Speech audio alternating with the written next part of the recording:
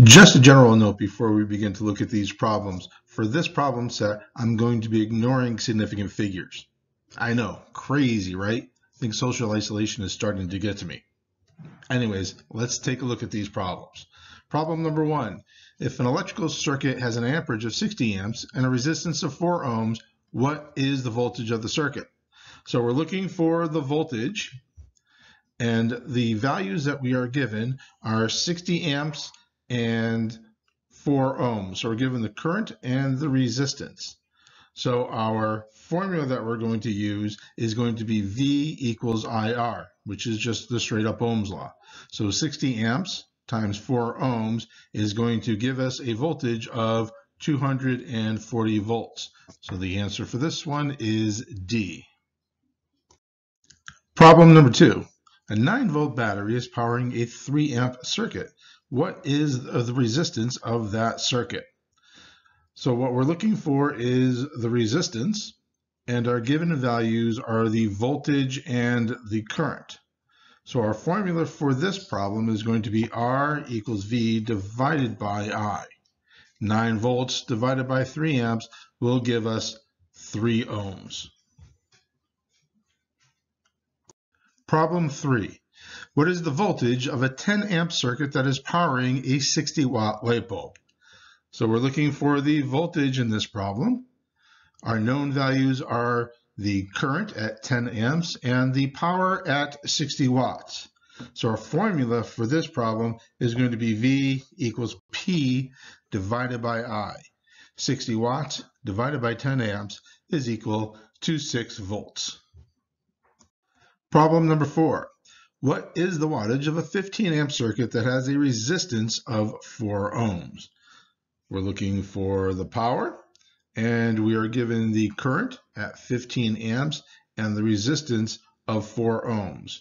So our formula for this problem is going to be P equals I squared times R. 15 amps squared, 15 squared is 225. So we have 225 amps squared times 4 ohm and gives us an answer of 900 watts.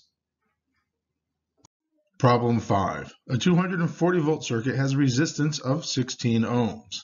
What is the amperage of the circuit? So we are looking for the amperage. We are given the voltage at 240 volts and the resistance at 16 ohms. So our formula for this problem is going to be I equals V divided by R. 240 volts divided by 16 ohms is equal to 15 amps. Problem 6. What is the resistance of a 600 watt circuit that has an amperage of 10 amps? So we're looking for the resistance. We are given the power at 600 watts and the current at 10 amps. So our formula for this problem is going to be R equals P divided by I squared. 600 watts divided by 10 amps squared is equal to 6 ohms. Problem 7. What is the wattage of a 1.5 volt circuit that has an amperage of 2 amps? So we are looking for the power. We are given the voltage of 1.5 volts and the current of 2 amps. So our formula for this problem is going to be P equals V times I. 1.5 volts times 2 amps equals 3 watts. Problem number 8. A 1200 watt circuit has a resistance of 3 ohms. What is the voltage of the circuit? So again, we're looking for the voltage, and our given values are the power at 1200 watts and the resistance at 3 ohms. So our formula for this problem is going to be V equals the square root of P times R. The square root of 1200 ohms, or 1200 watts times 3 ohms is 3600 volts squared. Taking the square root of 3600 will give me 60 volts. Number 9, a 2400 watt circuit has a voltage of 120 volts. What is the resistance of the circuit? So we are looking for resistance. We are given the power and the voltage. So that makes our equation R is going to equal V squared over P. 120 volts squared divided by 2400 watts is going to give us 6 ohms. Number 10. What is the voltage of a 3600 watt circuit that has an amperage of 200 amps? So this problem, we are being asked to find the voltage.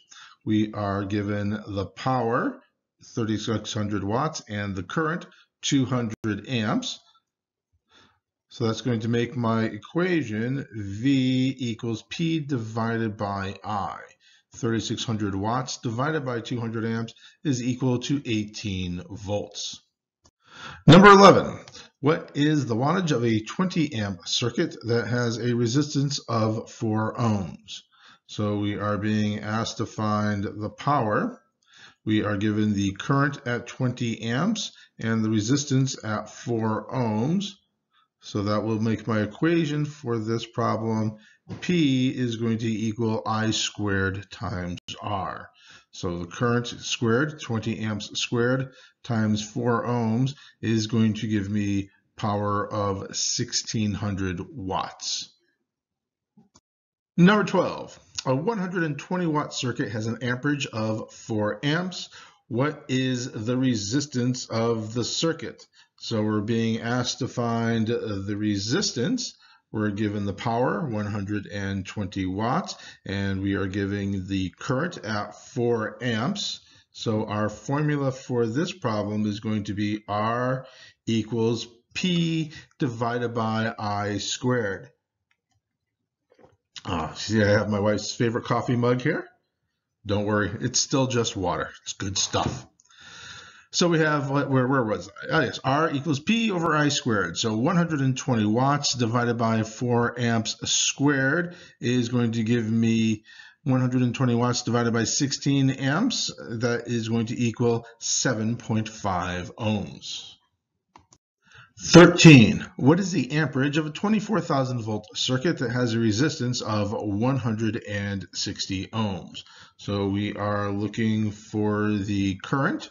We are given the voltage of 24,000 volts and the resistance of 160 ohms, which would make my equation for this problem I equals V divided by R. So 24,000 volts divided by 160 ohms will give me 150 amps. 14. What is the wattage of a 240 volt circuit that has an amperage of 15 amps? We are looking for the power. We are given the voltage, 240 volts, and the current, 15 amps. So to find the power, our formula for this problem is going to be P equals V times I. 240 volts times 15 amps equals 3,600 watts. 15. What is the resistance of a 12 volt circuit that has a wattage of 36 watts?